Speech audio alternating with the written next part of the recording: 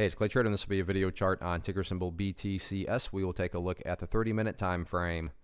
Real quick, what do I mean by 30-minute in case maybe you're new to charts?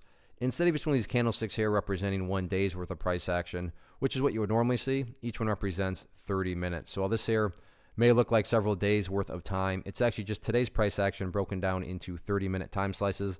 I like you this time frame. I think that's a good job of telling the quote-unquote story of the price and just makes mapping out where levels of support and resistance a bit easier to see.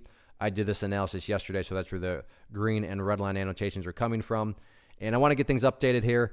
And this chart is definitely now tricky from a presentation standpoint due to all the perspective that goes into it. What do I mean by that? Well, if you are a day trader and you bought right there and you wanted to sell within 10 minutes after buying, then yeah, for you, the chart's looking pretty terrible.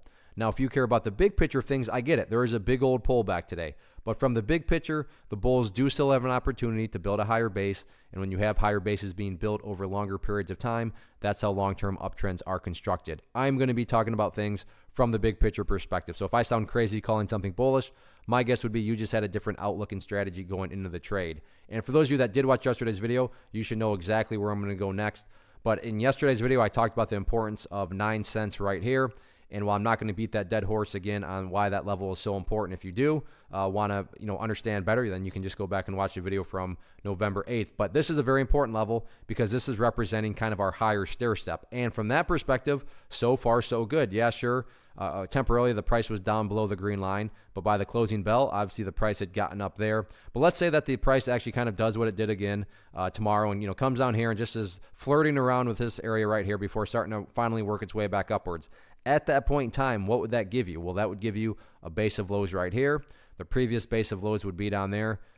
If you picture each of these as stair steps, well, hey, the overall stair steps are still going in the upward direction. Again, I 100% realize that if you are a day trader and you bought up there, then you could not care less about these levels that I'm talking about. But that's why I kind of tried to disclose things and kind of qualify this all before going down the path so that you had an idea of the perspective that I was talking about. But for those that do care about the big thing or the big picture, there is still an opportunity to build that higher base. And again, I'm quantifying and defining the quote higher base as 0.09. So we'll see if that can hold. As far as levels of resistance are concerned, I'm not going to touch on those because top priority, they're up here at 0.102 and 0.108, but top priority right now is not breaking levels of resistance. Top priority is definitely stabilizing and building that higher stair step, which is still in play. So we'll see how this one closes out the week tomorrow.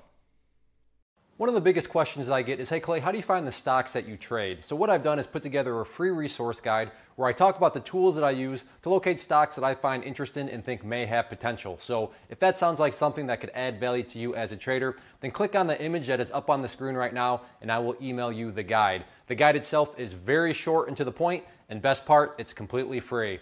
Thanks for watching the video. Let me know if you have any questions.